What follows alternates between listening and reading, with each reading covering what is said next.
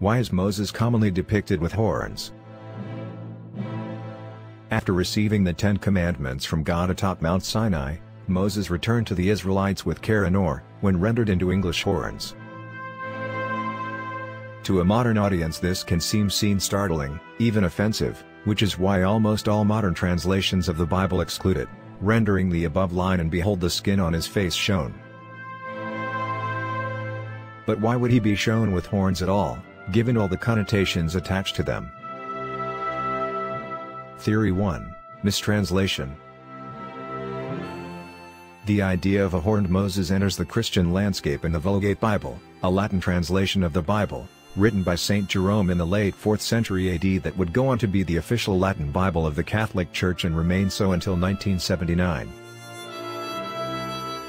It's suspected that early Hebrew, the original language of the Old Testament which St. Jerome was translating, did not have a word for rays of light, so they instead rendered it as horn for its similar shape.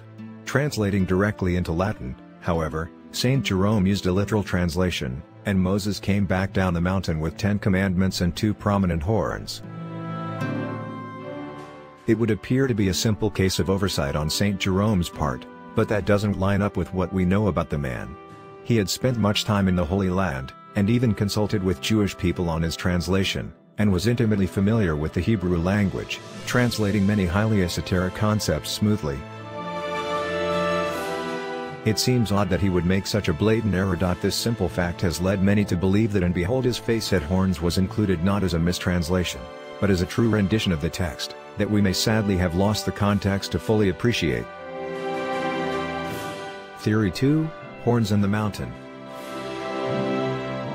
If you had told a person in St. Jerome's time about the endless TV shows, music, books, operas, plays and movies depicting the devil as more of a tragic anti-hero than the literal embodiment of evil, they would have wept for our souls. Religions are, by nature, based on tradition and remain largely static for hundreds of years before changing. This was as true in St. Jerome's time, as it is in ours, and while today horns denote evil, back then it was not so clear. The Old Testament which St. Jerome was translating does not include a description of the devil, and at this time, the only animal explicitly linked with evil was the snake.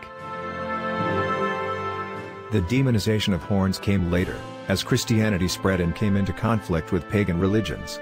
Dozens of horned gods dominated ancient religions, from Sin to Pan and many, many more. Christianity either amalgamated these beings into representations of angels and demons or co-opted the traditions of these religions for its own ends. One religion builds upon the foundations of another, the New Testament follows the Old, and so on. What this means, however, is that horns lacked any negative connotations at the time they were written, meaning that when Hebrew writers wrote horns, they may have meant horns, building on older gods that came before to lend credence to Moses and God. To the Israelites, horns as symbols of power would have been very familiar. Numerous works of theology and literature by many Jews also depict Moses with horns, further evidence that at least for many, it was a very real feature of Moses. Debate still rages about whether or not this was meant to be taken literally, however. Mistranslation or cultural misunderstanding. When exactly horns gained a negative context isn't clear, but what is clear is that the Church held the interpretation of Moses with horns as true. Many anti-Semites have drawn parallels between the horns of Moses and the supposed evilness of the Jewish people, but aside from the blatant offensiveness of such a statement, it fails to acknowledge the cultural context of the time of the Old Testament.